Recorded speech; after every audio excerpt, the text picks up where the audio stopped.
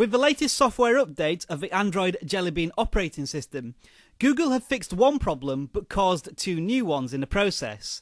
Observe. Now if I rotate the home screen, it rotates with me and goes into landscape mode.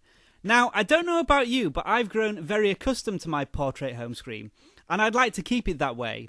The problem is, if I lock the screen by swiping down from the top of the screen, it locks my entire tablet into portrait mode. I still want my apps to go into landscape mode. And, more frustratingly, the lock screen actually rotates. When I pick up my tablet, I'm often shuffling it around in my hands, and the last thing I want the screen to be doing at this point is actually rotating. Ugh! This is where Ultimate Rotation Control comes to the rescue.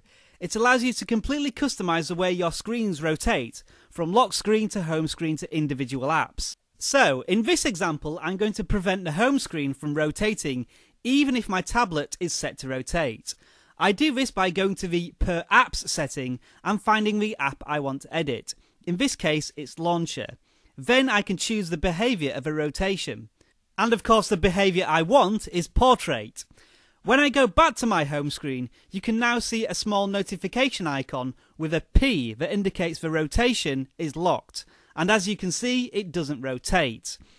But if I go into an application, such as a web browser, it will rotate to landscape.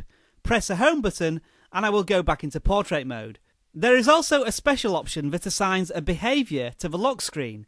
So again, I will set it to portrait, which means that no matter how I hold the tablet, I know what screen orientation the lock screen is, so I can easily unlock it. Nicely done.